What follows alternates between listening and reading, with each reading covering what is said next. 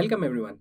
Welcome to this quick and short video around introduction to sentence correction. Now, what I want to achieve through this quick introduction is the fact that how do we maximize the utility of studying this area and how do we ensure that we are studying it the right way. Now, before we get into that, couple of pointers to this is number one is sentence correction is an area which tests you on a grammar, and that's pretty much clear around this. But what I've seen with a lot of test takers is that they get this fear of the fact that grammar tends to be, so whenever we refer to grammar we think of books like Wren and Martin and all this heavy pile of books. So one thing as a test taker that you need to understand is this area revolves around the understanding of how much functional awareness you have around structures, sentences. Can you differentiate a right sentence from a wrong sentence? Can you look at a sentence and tell what's wrong from a functional level? So from a proficiency standpoint, it doesn't really needs you to be a master at grammar.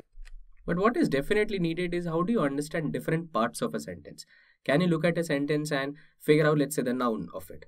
So in a quick sentence like Ramesh eats mangoes, can you tell me why Ramesh has the verb eats and not eat? So basics like that is important for your understanding of functional level of sentences. As we move on in these lectures, we will start coverage of this area right from the most basic topics like parts of speech, where we understand the parts of any sentence, the nouns, the pronouns, the verbs, the adjectives, so on and so forth. And finally take to the most advanced level that is asked in exams, like topics like parallelism, modifiers, which really look at your keen sense and your acumen of understanding these structures and applying corrections wherever necessary.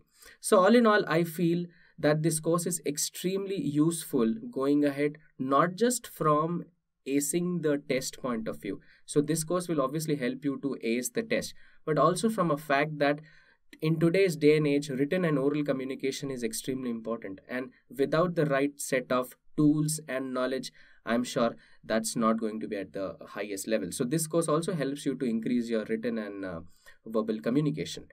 From a coverage perspective of the course, I have tried to keep it very minimalistic as in terms of explanations. Although it is very hard to teach grammar or sentence correction devoid of any terminologies, but I've tried to keep it at the minimum level possible. I'm fairly hopeful that you should be able to get good amount of understanding and techniques to solve these questions, and they will be extremely useful for you to crack this test. Hope to see you soon in the upcoming lectures, and thank you for your time.